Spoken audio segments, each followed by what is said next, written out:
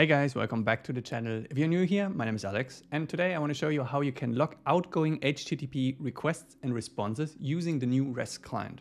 It's gonna be a short one, so let's code. Let's jump directly into the IDE, and you can see I start with the dependencies using the latest Spring Boot milestone release because we need the REST client. And let's code away. So the idea here is we're gonna configure a REST client that is using an interceptor that gives us access to each request and response. And then we just log all the things that are in the request. Let's start with some beans. We will need a REST client, of course. Fun, client. That's our REST client. We start with the builder. Builder is the REST client builder. So we return the REST client. We can just invoke builder build for now because there's nothing else that we could use. And now let's start with the interceptor. So we make this logging interceptor. And this is a client HTTP request. It says client, but we still use it for the response. We have to implement the intercept function. Let's clean that up a little bit. It's hard to read. And close this one. So there we go. So we need a lock, obviously. Let's go with private val lock. Is that correct? Yeah, I don't need the full path here.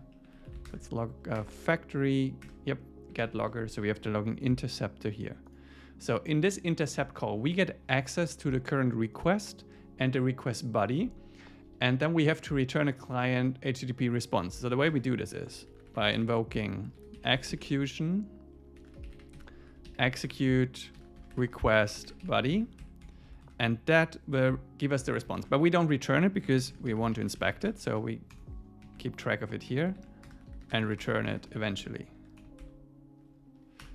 Okay, so let's have two functions that are actually logging.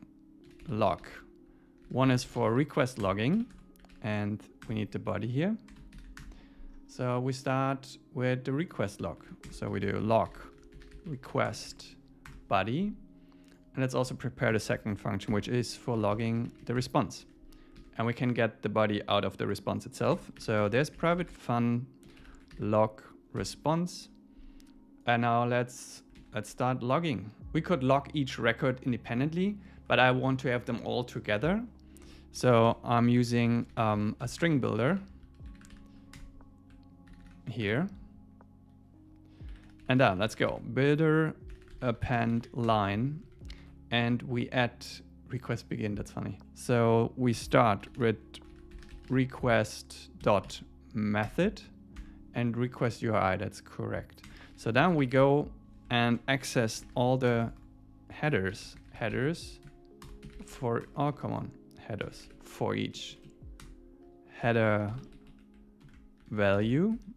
We log those. Builder append header val. I should actually name this values because it may be an array, so we might have multiple values. And if body is not empty, we log that as well. So let's append a new line so we can better see the difference between the headers and the body. And then builder append line string body. That's correct. And eventually we just say log info request. And then, yeah, I want a line break. It's actually smart. So builder to string. So this way we can log the request. There's of course more that you could log if you wanted to, but that's all I'm using here. So let's do the same for the response.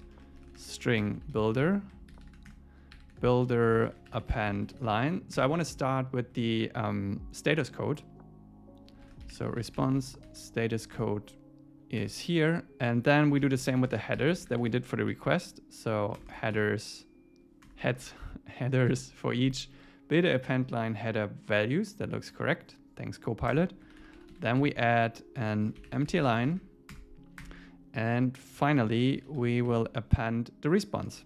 Builder append line. I don't want a buffered reader.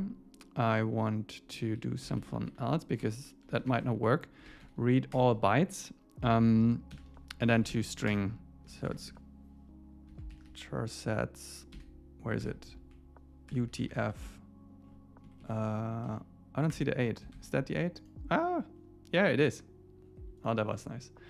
And finally, we need to log it. So response, same as we did for the request. That's all. So this is how you log requests and response. So the final thing that we need to do now is to configure our builder to have the interceptor. No, it's not this. It's RestClient So I could now make this a component and inject it here and use it, or I could just create it. Let's use the Spring way. So I make it a component, and then we ask for that interceptor, and then we can edit here. Otherwise, I could have equally just created a new instance myself, because it doesn't depend on any other dependencies. Interceptor.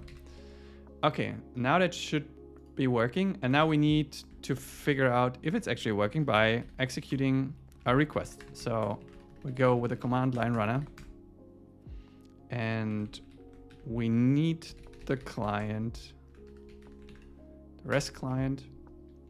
So I go with client get URI. I'm using the Rick and Morty API that I've been using in a previous tutorial. So we get the information about Rick, hopefully. So let's retrieve that to bodyless entity, because I don't care about the result. We just discard it. But what we want to see is that this request is locked and the response is locked as well. Let's run this. Coffee time. Well, not so fast. I missed something here. Fixed, restart. And we can see a little bit of logging. So here's the request, here's the response. Request says, get HTTPS Rick and Morty API com API character 1. Content length 0, because we don't send any data, which is correct. And here we can see the response. It gives us a 200, okay. And here we can see all the headers that are set on the response. And here's the body. So we could format this nicely if we wanted to. So we could, for example, we could check if the response content type is application JSON. And if that's the case, we could print the JSON here. Otherwise, it might be hard to read. But that's personal preference. That can easily be extended if you want to. That wraps it up for today. Short tutorial on how to log requests and response. Let me know if that was useful. Consider subscribing. Thanks for watching, and I'll see you on the next one.